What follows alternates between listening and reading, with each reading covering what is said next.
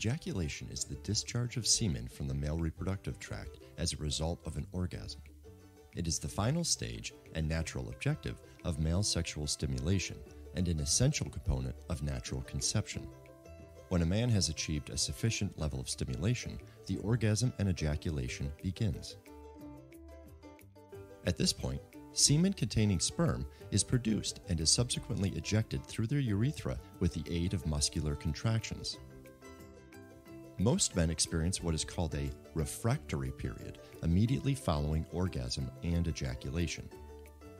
During this time, they are unable to achieve even another erection, with an even longer period before they are capable of ejaculating again.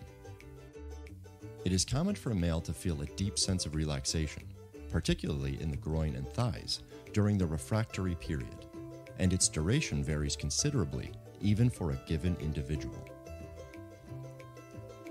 Typically, younger males recover faster than older men, though this is not universally the case. For more information, please visit malecontraceptive.org.